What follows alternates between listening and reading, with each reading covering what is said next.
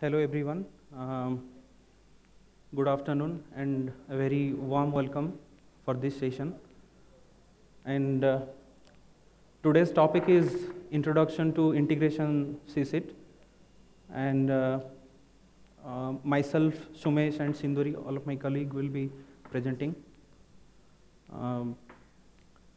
Before coming to the topic, I would like to tell you that it won't be an exaggeration to say we are living in a startup age, and where a bright idea takes a shape, few people come together, and then we see funds that idea, and then they start something new. And for a startup to grow into a big corporation, to a successful business, it is very important that we should know how soon the startup should fail. That we call it, fast fail mode actually. The sooner the startup fails, it is better, because if you know beforehand whether it fails or the idea is going to succeed, and it will have viability, it will have economic sense. So if I could extend the same analogy to our open source community, the major important thing here is, since yesterday Phil said some 80 plus projects is going on, and it is very imperative to know whether the projects that is fast evolving at a very high speed, maybe a release in a 6 month. So it is very important to know whether the things that is going in, the code that are being checked in, whether those are performing well or not in a daily basis. So there comes the integration testing. And so I will start with a quote from Bill Gates. The first rule of any technology used in a business is that automation applied to an efficient operation will magnify the efficiency. If the the design is good and the code is good, then definitely the automation will run and it will magnify the efficiency. And the second is that automation applied to an inefficient operation will magnify the inefficiency. So this is very important actually. And more often we stumble upon the second part, and that's where the fail fast, that analogy comes into picture. So in that sense, the Csit plays a very important role. And if I say it is the backbone of the whole ODL open source community, it won't be an exaggeration. So going into agenda, so basically the topic and all the steps, the structures, those are designed for any person who is, mostly if he is from test background, having little bit of automation knowledge, then also he will be able to, after going through this session, he will able to understand, he will able to at least do and has the capability to contribute to the open source community. So the course is designed in that manner, or the topic and the structure of the session is designed in that way. So smaller things which are maybe very common for a developer, like JIT commands and other things, which are not, a tester might not be familiar, so we have incorporated those things also. So coming to today's agenda, we'll first, in the introduction to integration test, we'll discuss the CI infrastructure, that is the continuous integration infrastructure. Then we will discuss on introduction to key terminologies. So basically, within the continuous system integration test, in that ecosystem, there are a lot of other things. There are a lot of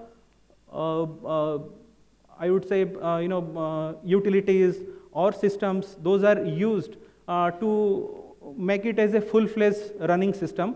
And so one important thing is robot framework, where based on which all the automation test suites runs.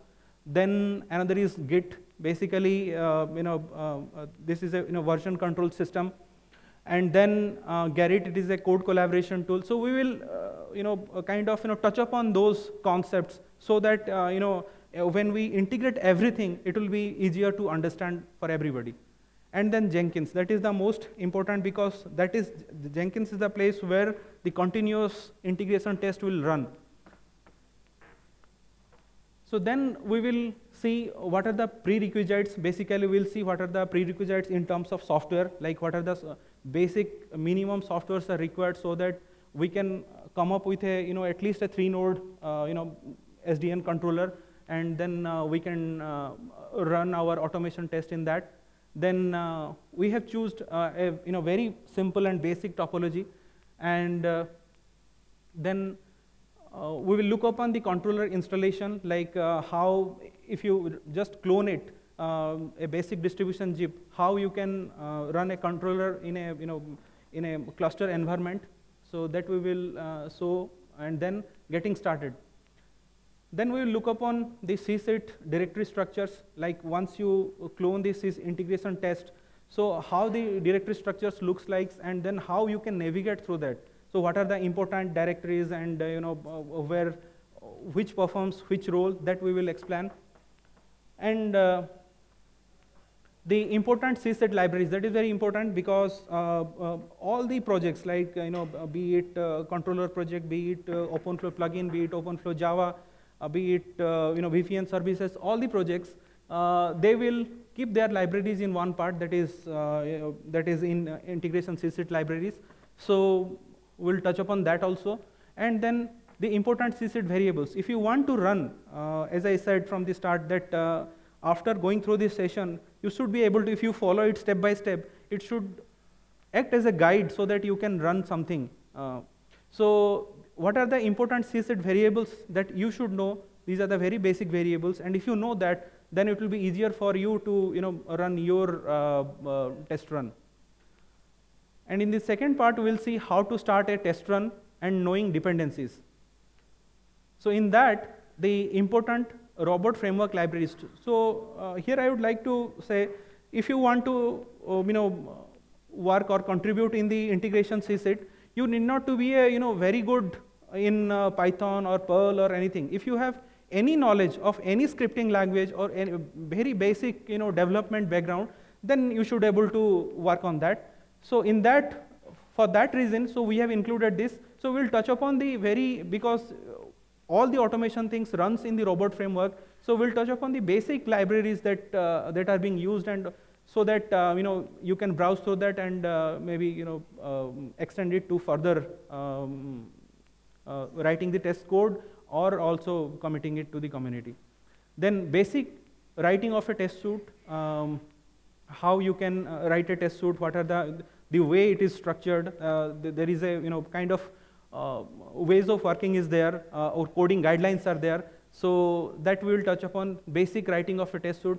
Then script runtime argument. If you are running, either you can run it in manually or you can run it via a write tool. So what are the basic arguments that are required? So we will explain that. Then test, coding and submission guidelines. So briefly we will touch upon all those things. And then sample run of clustering test suites. So this maybe we will not be able to do it, but I will touch upon while going through this slide actually how to run a upstream script in Sandbox. There I will show you, at least give a feel that how a clustering test suite is run, and then how to upstream your script. That is very important actually. Anyone can write anything, but unless until it is upstreamed, unless until it is running in the Csit environment, it doesn't have any value. So, and here is I would say stringent guidelines are there. You cannot upstream just like that. It has to go through a review cycle, and so that also we will see actually how easy it is to upstream, and how that process goes through. So we'll do that. So in that, we need to know, as I said, right, those who are from test background and don't do in day-to-day their uses, don't use git commands. So we will run upon the basic git commands that those are used for pushing a script and raising a Gerrit review, and then how to cherry pick and push and amend and patch, and that is the whole scripting part. And then how to run a script in Sandbox, that is also equally important. So when you put a script for review, So the first thing they will ask is that, give a sandbox run. So this is very important. So to make a sandbox, there is an elaborate procedure. So we have captured all those steps there one by one. So that we will go. So there we will see what is sandbox and how you can configure a sandbox, how you can create a sandbox instance, how you can run there. All those things we will discuss. And then how to run upstream scripts in sandbox. So that also we'll touch upon. And then question and answer session. So it's a packed agenda, and I would like to call my colleague Sumesh to explain the CI infrastructure part.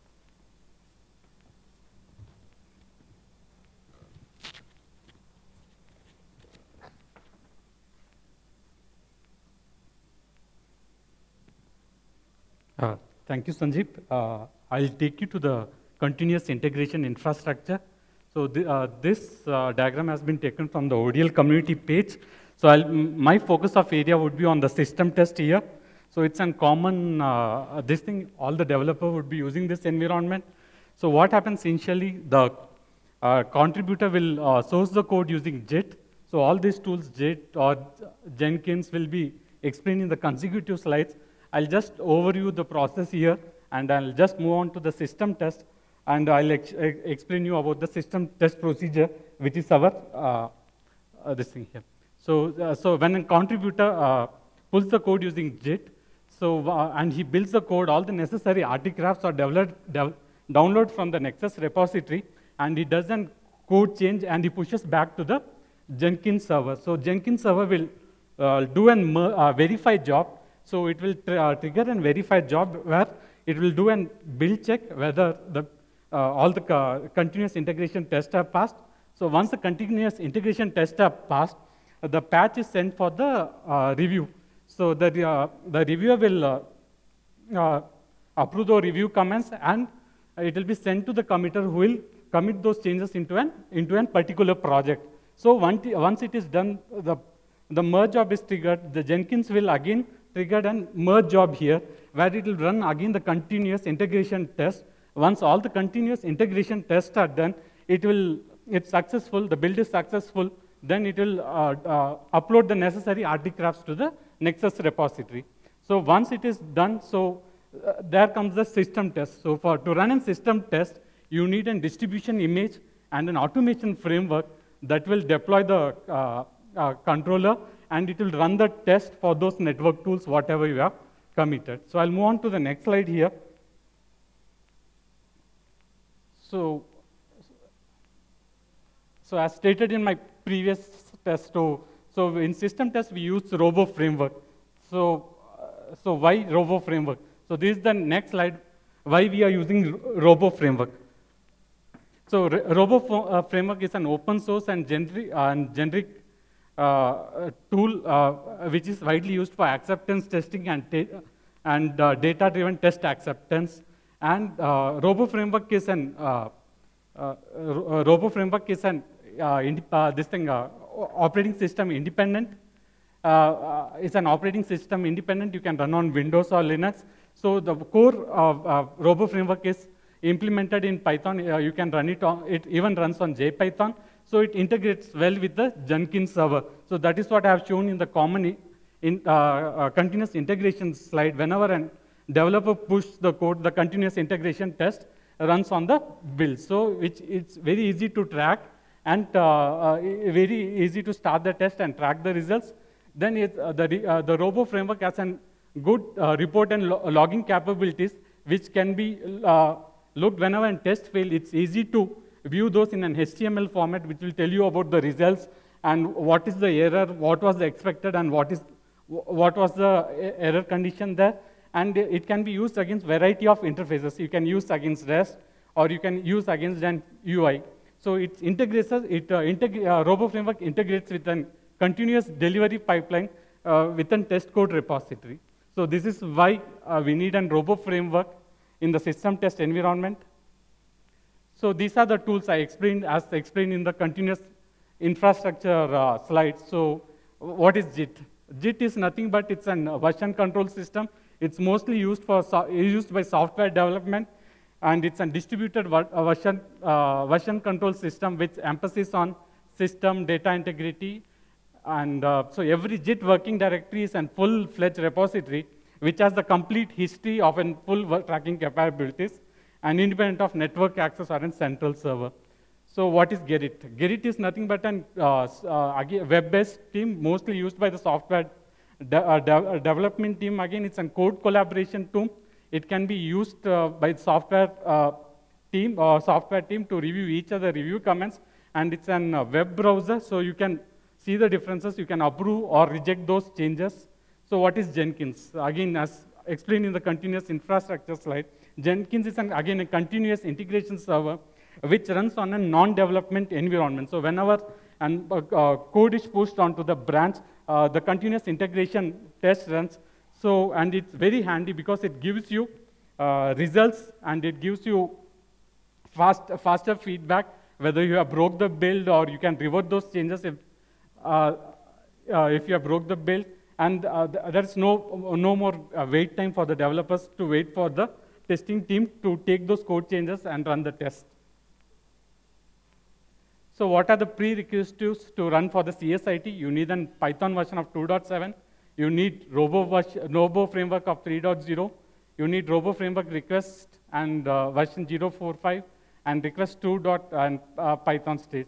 You need to clone latest integration or test master, and you need to clone the latest Relang or builder master. You need to have a Jenkins job builder version, and you need to have a virtual new wrapper version 4.7.1. So, and we are using OS 2.3.2. So these versions may change in due course of time. So these are the versions we are using presently to run our CSIT environment. So next is the prerequisite. So what is the VM snapshot you are using? So we are using a VM snapshot OS of Ubuntu 14, and we are using 10 virtual CPU to run the VM, and we have using 16 GB of RAM and ODL heap sizes 8 GB, and we are using in a cluster environment. So either you can use as a standalone or as a cluster environment, but whatever CSIT we are running on a 3-node cluster with this configuration. This is not a standard configuration. So basically, we use this configuration for our functional testing as well as scale-up and performance testing. So you can use lower numbers too for your testing. So with this, I'll hand over to my colleague Sanjib, who will take you over to the topology, how to deploy and cluster, and he'll tell you about the CSIT environment. Thank you.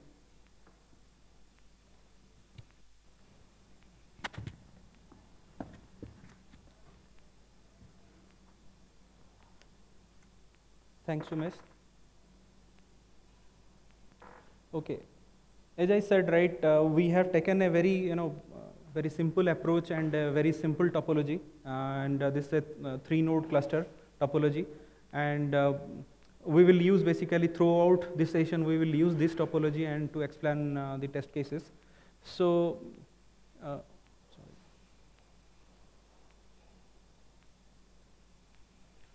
so as you see, this is the 3-node controller. So 3 VMs are basically running, and it's the northbound REST API, and in the southbound we have mininet.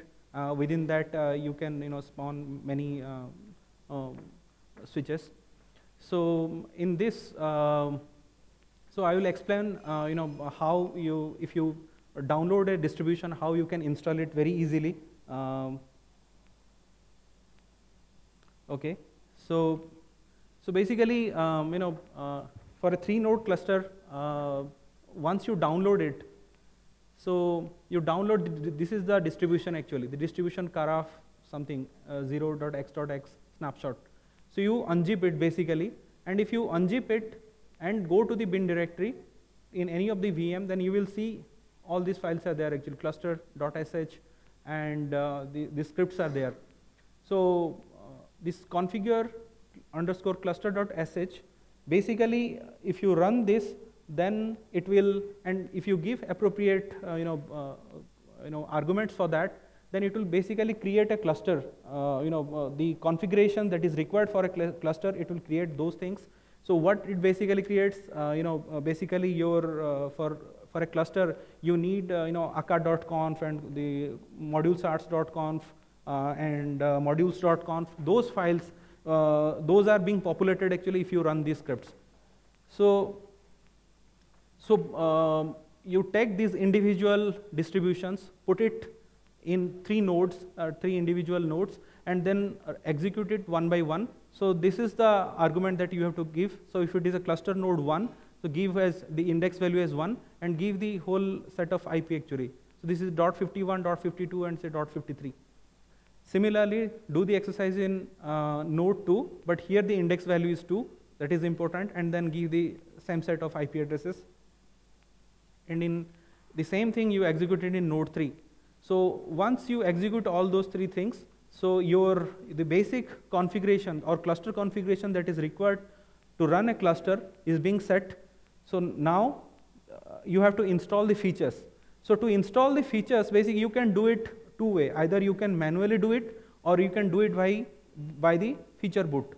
So to install manually, like you have to manually configure one by one all the features. And if you want to do not want to do it manually, so another the easiest way is put it in etc actually. You will find this org.apache.karaf features.cfg. Put your feature boots inside that for this parameter, and then restart it. So when it comes up, it will take all the features and it will install. So once you do the restart, then you will find that and you wait for some time for all the ports to come up and the clustering to happen. So then you verify whether these ports are up actually. This 2550, this is the clustering port, and this is the southbound OpenFlow plugin port. So you wait for that. For a 3-node cluster, basically each node will have an ingress and egress communication to the peer node. So for that reason, you will have actually 1, because if you see, right, so if it is 51, so 51 will have a connection with 52 in ingress connection, and then again to 53, and there is a egress connection to 53 to 51 and 52 to 51. So in that way, for each node, you will find that this 4 port establishment port information should come up. Then okay, the clustering has formed. And before starting anything, you also should check whether your OpenFlow plugin port, this 6633 port has come or not. So once this is done, then you know that okay, your installation has been, at least basic clustering installation has been successful, and then you can move on and you can run your automation test against that.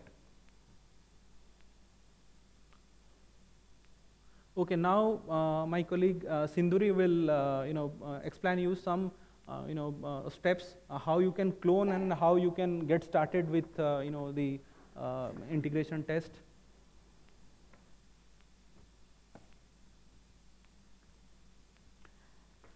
Good afternoon, everybody. Now I'm going to give an overview on integration test suites which are running in our CSIT in ODL. So how we will clone the integration test repo is, if you are planning to commit your test scripts to the CSIT, you can create an username with your email ID in OpenDaylight, and with the same credentials, you can log into your Git and access the integration project for test. Integration test project in Git in OpenDaylight. So you will get the URL from GitHub in OpenDaylight. So you can use Git clone and the URL to download the test repository to your local setup, or as mentioned, you can take the VM, ODL VM, which they are distributing, and then you can copy into the same location. So once you clone the repository, you create a directory named integration and clone into that repository. So once you clone it, you will find a directory created called test, as you can see.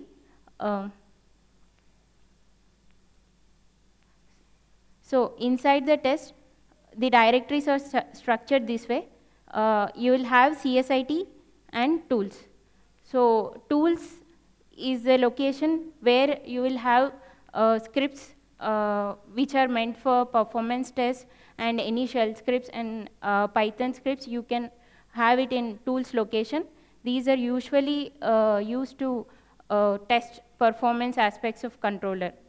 Like you can, some example already tools which are available in OpenDaylight integration test repo or flow config blaster and cbench test, which will give the, have the performance test and graphs also plotted for the same.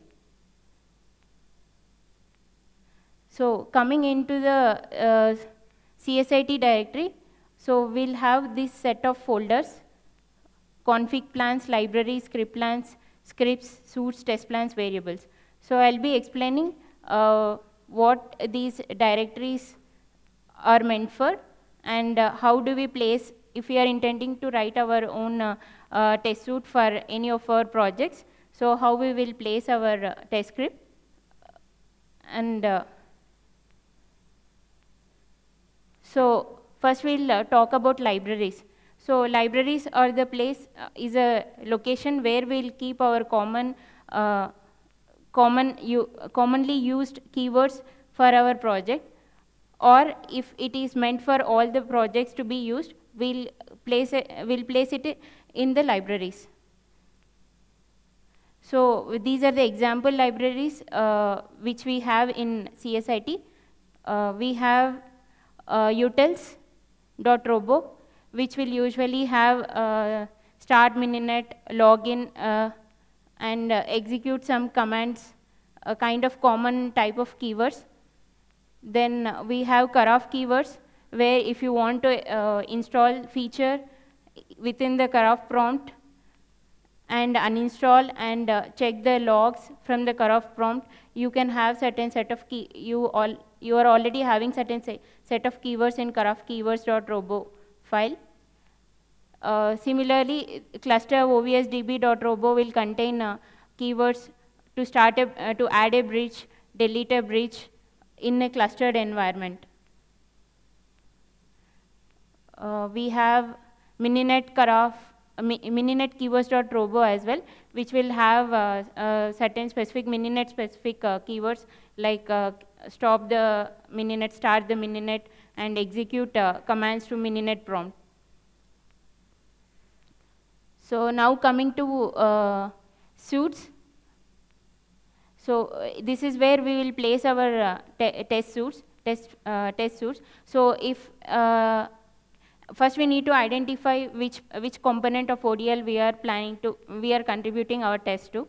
So we can place example like if we are contributing our test to OpenFlow plugin project, so we can place,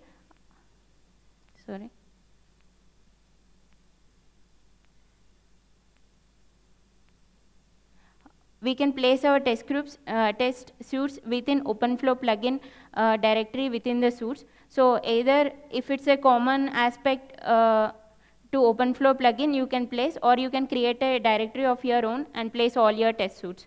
So for example, here we have OpenFlow, within OpenFlow plugin, we are writing some, we have contributed some clustering tests. So we have created we have created a subfolder and written our test cases within the folder.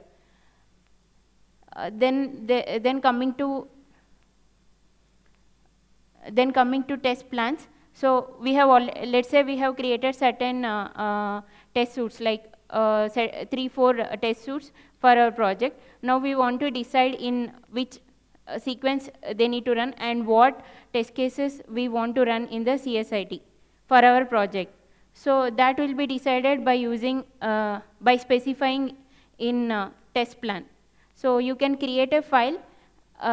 This has some naming convention which you can find in CSIT coding guidelines.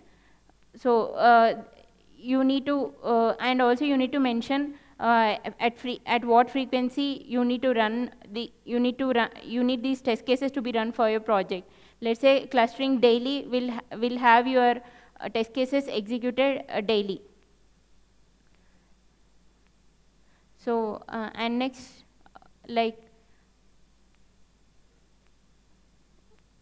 and this folder, this test plan folder will be picked up by the JJP file you will mention for your project, and in the same sequence, Jenkins will run your job. So we have something called config plans and script plans and scripts. So if you need some scripts to be run before the installation of controller or before the controller boots, you can place those scripts in the scripts location, and same thing you can invoke through config plans and script plans. You have to, similarly like how we have a text file in the test plans, similarly you can have in config plans and script plans for what means in what sequence you need to execute those scripts. So, but there is a slight difference between script plans and config plans. That is, script plans you will invoke before even installation of the controller. Config plans you will invoke after before the boot of the controller. So these are some of the example test suits in the clustering project. So in OpenFlow we have a directory created called clustering_bulkomatic, and under which we are testing ODL cluster for bulk flows and reconciliation for multi-DPN.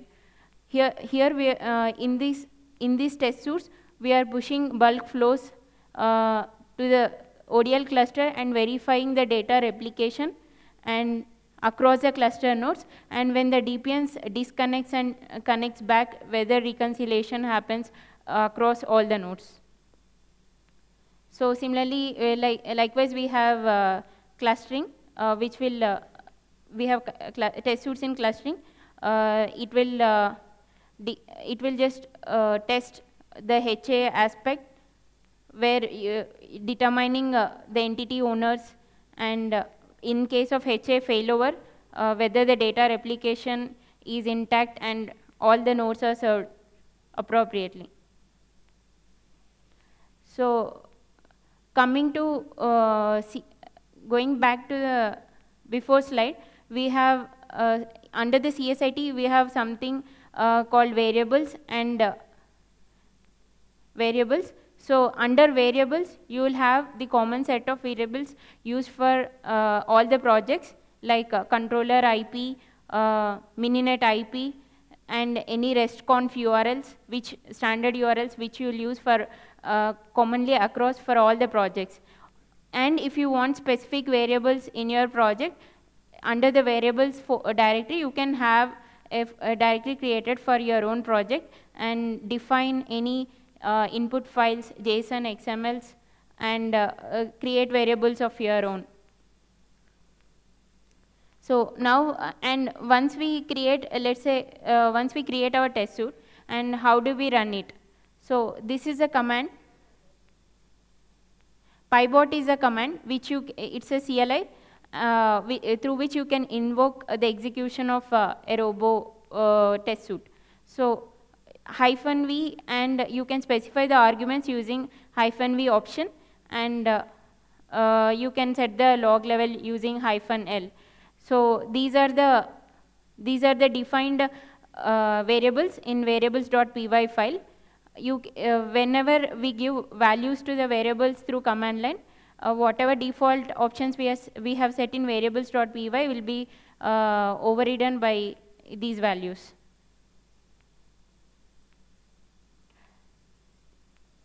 So these are the standard libraries which are used in which Robo framework provides to us, like built-in telnet, SSH, string, operating system process, etc. So using built-in process, SSH library are the ones which we commonly use which are the commonly used libraries provided by Robo framework. So we use for built-in process you can use keywords like set suite variable and log, and from process library you can use start process, stop process, and send signal to process are the common keywords which we can get from these libraries. And SSH is the most common thing we'll use, because we have to SSH to our SSH to other switches, mininet nodes and controller nodes, and we would need to perform certain operations. So you will find all the basic keywords which we can use by importing these libraries into your test suite. So there are, apart from libraries, there are built-in tools like Tidy, Rebot, and these tools you can use in your log file generation and further processing of the log file generation, and cleanup of certain folders while using Robo framework. Coming to basics of writing a test suite. So this is what the test suite in a Robo framework will look like. So you have settings in which documentation. So you can describe what is your test suite, means what tests you are going to write in your test suite, and which projects and what part of functionality it is testing. So you can describe in the documentation. And suite setup, suite teardown, or settings which are in turn or keywords. So if, let's say, for a test suite you want certain setup to be created before the start of the test, so the same you can call those keywords in the suite setup. Or if you have a certain set of keywords, you can have an init file for, if it is a common for all the entire your project, rather than just for the test suite itself, you can have an init file in the same project folder which you have. Or if it is only specific to the test suite, you can have it in suite setup, and once all the tests in your test suite are finished, your test teardown, where, let's say, for example, here you are creating a controller session at the start of your test setup, which will be used throughout your test suite. Once the test cases are executed, you can delete the session.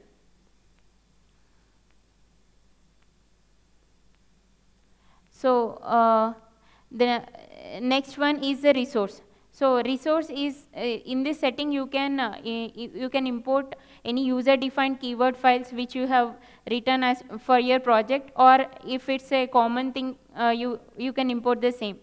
And you have variables. If for importing the common variables or your project specific variables, you can use variable setting. So then we have local variables. You can instead of, if your variable scope is within your test suite, you can create variables like list. If it's a list or scalar, whatever the type of the variable is, you can create locally in the test suite itself. It can also be an input file. So here we are importing a JSON format input variable file. So next, there is one more thing, one more setting called library, which you will use for importing Robo framework libraries like SSH library and all. So in test cases, you will call keywords.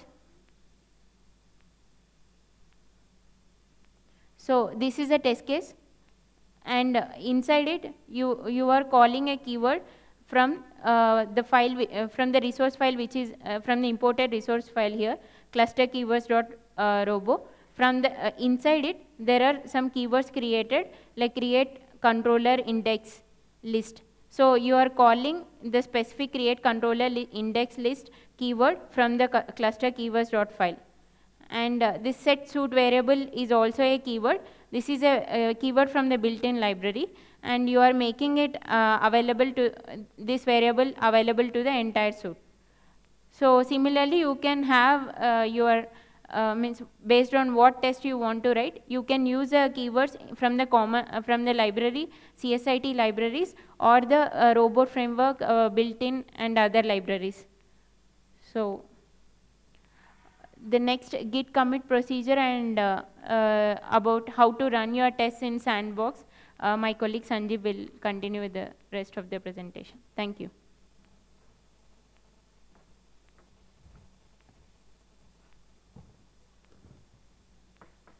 Thanks, Sindhuri. So, so far, we have learned in this session that what are the basic, ecosystem of a, Csit environment, and what are the like Git, Gerrit, and Jenkins, and then we know about how your robot framework, all the important libraries of robot framework. Then in Csit, what are the important variables those are used, and how you can run it. So everything we have learned. Now you have, by understanding everything, you can create your own test suite. We also saw in last slide, how a basic test suite can be formulated. So after that, once your test suite is done, then the next step is that you need to commit it to the community. So for that, actually, you need some, have some understanding of Git commands, and some steps are basically enumerated here. Actually, the first thing is that sign into a Git code review, generate and add SSH key. So in your setup, so that whatever this is a this SSH key setting is required. So you have to do it in your laptop. If you are doing it in your laptop or through a server, then you have to do the whatever the key generated in your server, that you have to put it there in the Git review page, so that you will be able to push your code there.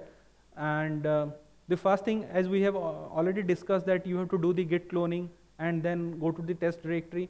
Then you add your files there.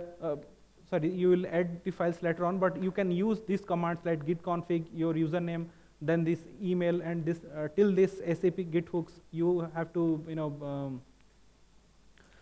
you have to execute these commands. Then copy the new file changes to respective directories and execute git status. So git status, basically you can execute at any point of time to see whether the status of git status.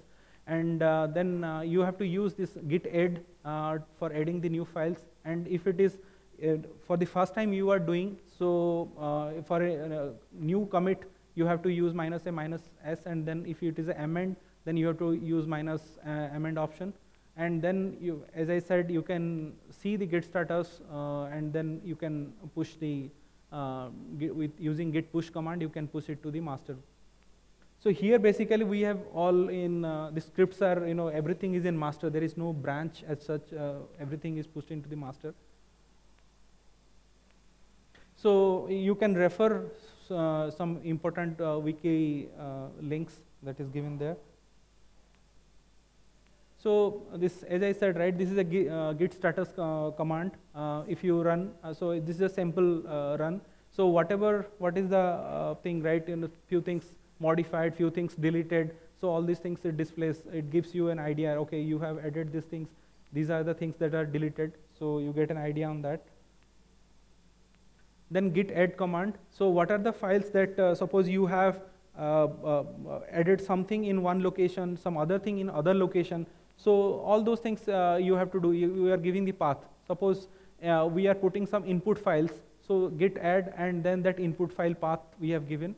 And then suppose we are putting some libraries. So git add and go the library path we have given and put this file, bulkomatic keywords.robot. And similarly, if we are putting some Csit test suites, so then we are giving the path for the test suites also.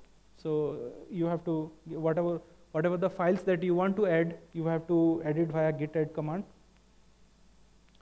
Then git commit, as I said, you have to, whether it is a new or it is an amend, you have to use the git commit. And so this is an example of git commit amend.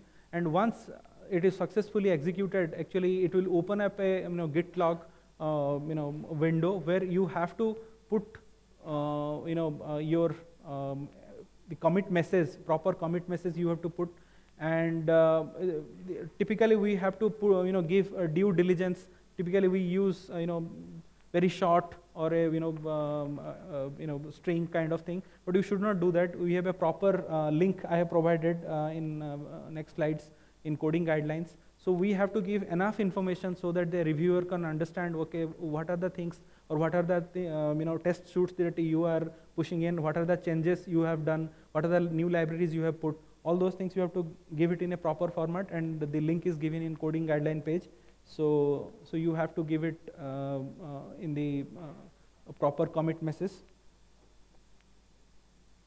Then git push, and if git push and the whole string you have to give, and if it is successful, else it will give error. If it is not successful, it will give error here. If it is successful, it will. This is an example. If a successful git push is run. Then git cherry pick. So this will be used, like suppose you have developed something, you have pushed it, and you have got some review comments. So and you want to act upon some review comments. So for that you have to use the git cherry pick. Using this git cherry pick, you can whatever the original files that you are working on, you can bring upon that, and then you can amend on top of that, and after that you can push it. Okay, so integration test coding and Gerrit submission guidelines.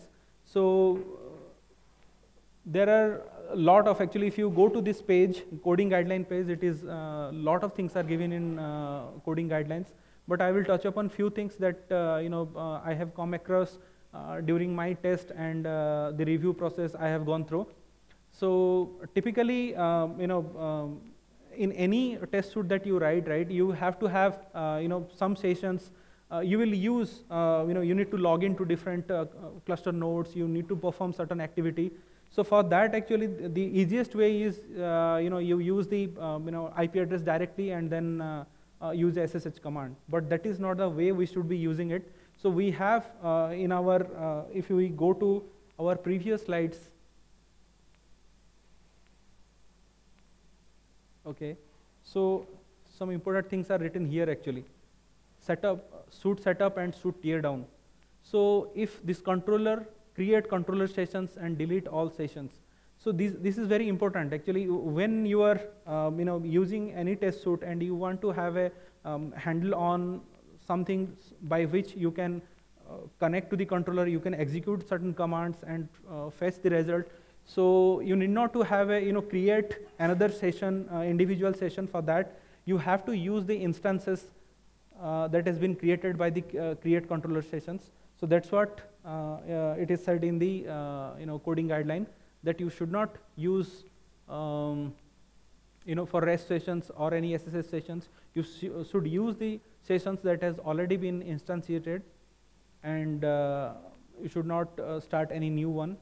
And then also you should use the suite tear down to delete all sessions during startup. You have to use that. Then repeated work, suppose some keywords that you are doing it repeatedly, so it is better that you put it inside the libraries so that everybody can use and you also can use, and the code will be efficient. And also try to, I have not mentioned it here, but if you are using slip inside, so don't use slip inside that. Try if you could kind of wait for a loop and try to expect that this particular string that you were expecting, rather than putting an indiscriminate slip. So try not to use slip.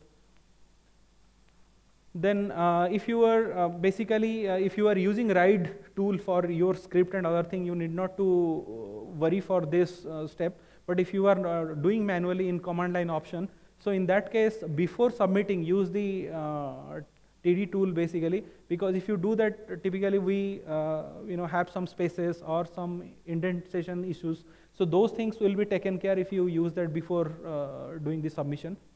And then, as I said, actually use proper commit message. And if you want, check out this link. It will give how a proper commit message is written. And for other comprehensive integration test coding guidelines, you can use this link.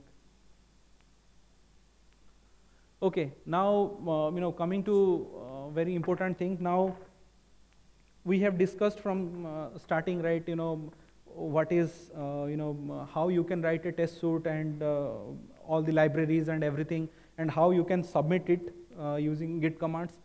But after that, once it goes to the submission phase, then the reviewer can ask for a sandbox run. So you need to run it in a sandbox environment, and then after that, a reviewer can review it, review the logs, and then give the comments. So for that, actually, creating sandbox environment and understanding it, how you can create it, is very important. So the first thing is that to create a sandbox environment, the way you have cloned your integration test, similarly you have to clone your this Erlang builder repo. You have to clone it to your local environment. So before going further, basically we need to know actually what is this Erlang builder. We understand what is our integration test, we understand, but what is this Erlang builder? So Erlang is basically, it's an abbreviation. It's REL is for release, and ENG for engineer. So release engineering, and what it does basically, Erlang builder, basically it does three things. It hosts all the scripts that we are writing. It hosts all the scripts. Then it creates the VM that in a 3-node cluster or a single node standalone node you are using. So it creates the VM and manages the VM, and then it puts the build that are going to be run in Jenkins. That also Erlang builder takes care and manage the build pipeline. So these are the three important things the Erlang builder does. So what is a sandbox? Now you know what is the functionality of main functionality of Erlang builder. The sandbox configuration is nothing but a mirror of the master Erlang builder silo. So what is the master Erlang builder silo? This is the sandbox is the a mirror copy of that. So we are running basically in the sandbox, means it is almost like running it in the Erlang builder environment. So you have to clone it by git clone, and then existing Erlang builder repo is there. If it is already existing, you can do a rebase, and then after that, the important thing, you go inside that, and then you will find one file called jenkins.ini. So in the jenkins.ini, I have highlighted, you have to give the username and you have to give the password also.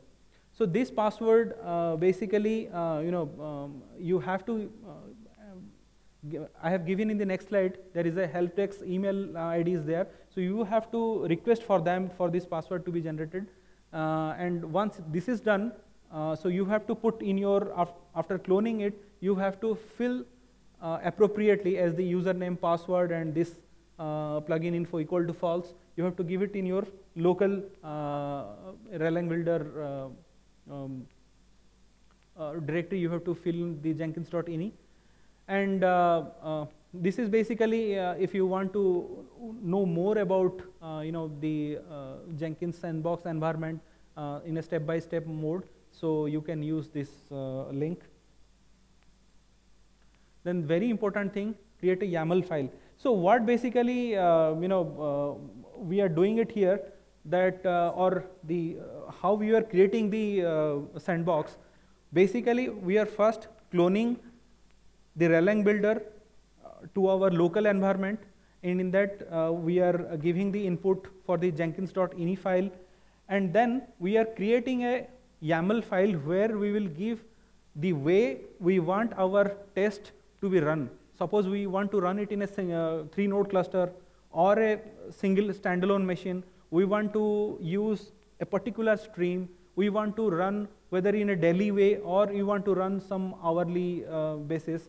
So all those things, or what are the triggers for that. So all those things you can mention it in that YAML file. So the YAML file will, we will execute that YAML file, and we will get a process that YAML file. It will give a XML output instruction sets, and that XML output instruction set, if we push it to the Erlang master, then it will create a sandbox environment there, sandbox instance there. So the important things here are basically what is the job name you want to give actually. So the first thing is the project. What is the project name? You can give any name here. There is no restriction for that. But the job name you have, as I said, right? If it is a Csit 3 node, right? So you have to give it as a Csit 3 node. That is the important thing. And then you have to give what is the functionality. So you can give the functionality name here. What is the project name here? What is the stream here? Suppose I want to run in Boron, right? So you have to mention it in Boron, and then you have to, what are the features you want to install in that sandbox. So you have to give it here. Then suppose some in robot the variables, right? You want to pass something specific, you have to give here, and some trigger jobs if you want to give, you can give it here. Suppose you want to add some additional VMs, that option is not there, but you can edit in the YAML file. So that will help you along with 3 node. Basically, when we say 3 node, along with that, the mininet instance, one single mininet instance comes. But if you want more, then you can give it here also in that.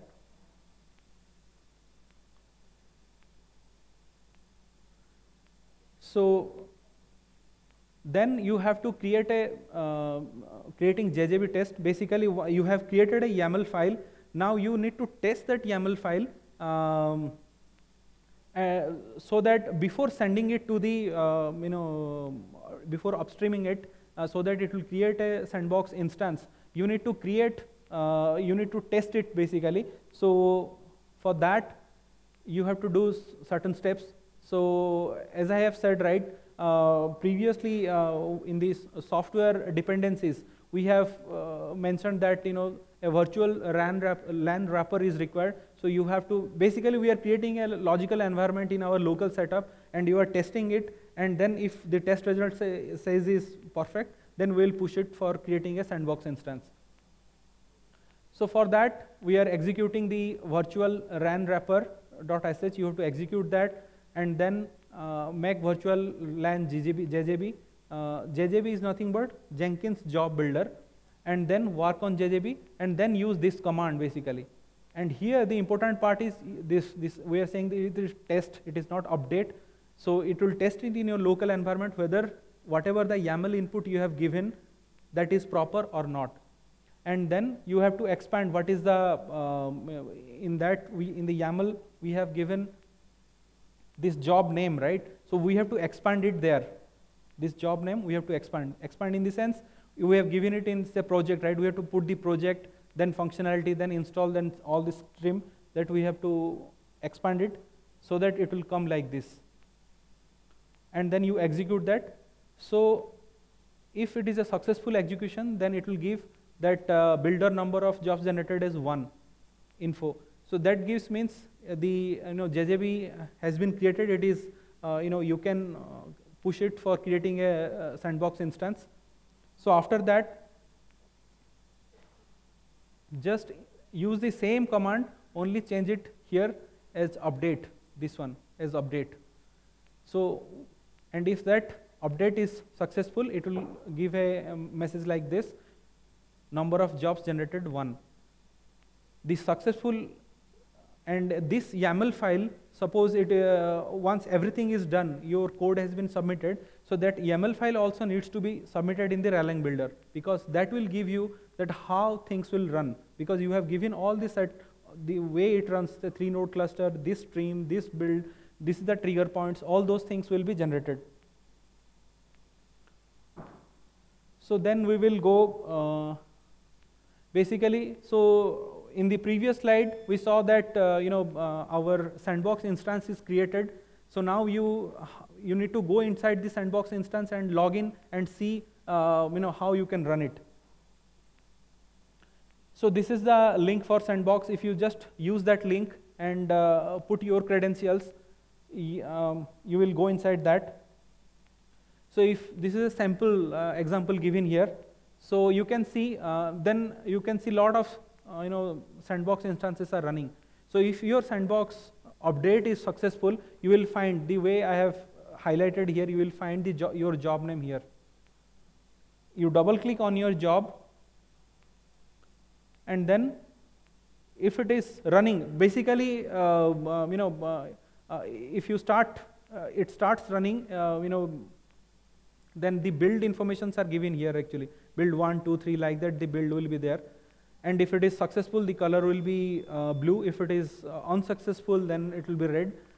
So, and suppose here, here say 2 test cases are there. I have given an example. So it will give you whether it is run, the success rate, it is pass or fail, everything it will give here. And then you can play around here, a lot of things you could do actually. Suppose you are experimenting, right? So your test case is not passing, you want to experiment with the variables, different arguments that you want to pass, you want to experiment with that. So you want to rebuild it.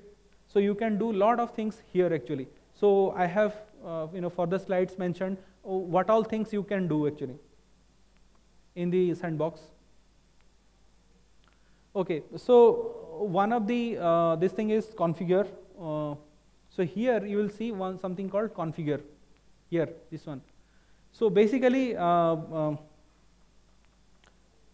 suppose in your sandbox, right, so I will give you an example. Suppose you are running a slightly scale-off test, and your requirement is, say for example, it is say 8 vCPU and say 8 GB RAM is your requirement.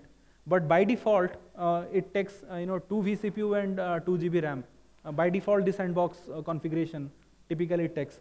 So if you want to change it, if you want to change that thing, so you have to go to this configure, and then you go, all the options are there where your VM you can set what is the kind of VM you want to run. You can do that. Suppose the log rotation and log strategy you want to use, you can use in that. You can change that so that the log rotation and when to log, what is the maximum size of logs that you can mention.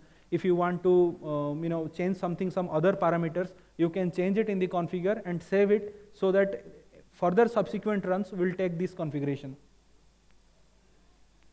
Then so build with parameters. Suppose you want to play around with the parameter dynamically, so you just go to this build with parameter option, and then you can give a lot of play around with the parameters, online the command line parameters. But the important thing here is that the Gerrit review that you have done for your script, so that reference ID you have to give. You have to give it here so that it will run, that script will run by this reference ID. That is the important thing in that slide. So, and then going to next slide. So rebuild with last parameter. So if you want to rebuild with the last parameter, then you have to give. And also here important thing is that the proper test plan and patch ref spec that I have already told.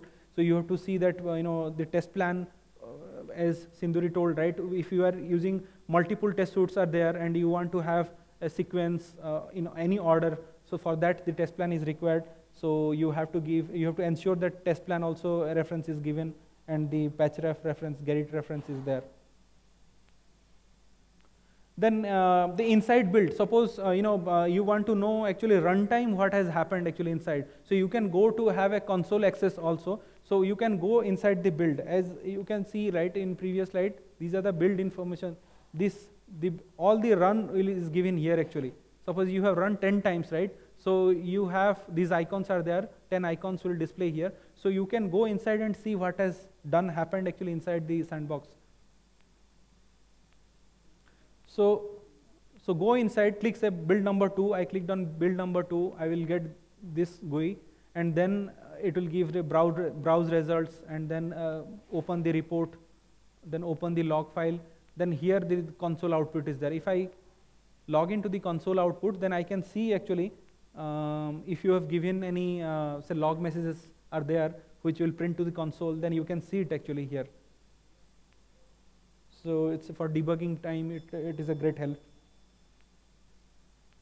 And then browse test result. In that build, if you want to browse the test result, I've taken an example where something passed and something failed actually. So you want to know which one passed and which one failed. So you will get it here actually. So these are the failed test cases, and these are the test suite, and these are the failed test cases. So you get you log into that in tree structure. You will find the exact location where the test cases failed.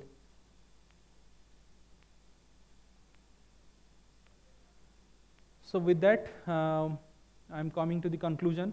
So continuous system integration is the order of the day, because as we are moving for a open source technology where a continuous integration is the order of the day, we need to educate ourselves in all these areas, like Git, Jenkins, Gerrit. It is not a domain of only a developer. A tester also has to know it, so that effectively we can leverage actually what are all the facilities it gives. So as I said, we have to get familiar with Git, Gerrit, Jenkins. It helps immensely to get close with the ODL ways of working. And on top of that, the sandbox environment is also very important, because you might have written something, but unless until you prove it and run it with the sandbox environment, it is of no use basically. So you have to basically validate it in sandbox environment, then only it will be easily accepted in the community. And with that, we are at question and answer session. So if any questions, please feel to ask.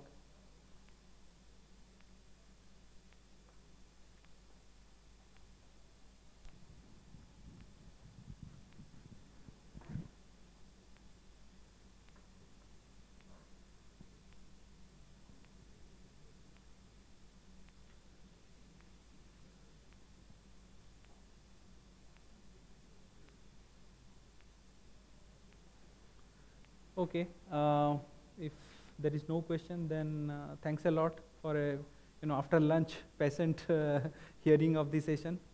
Thank you very much.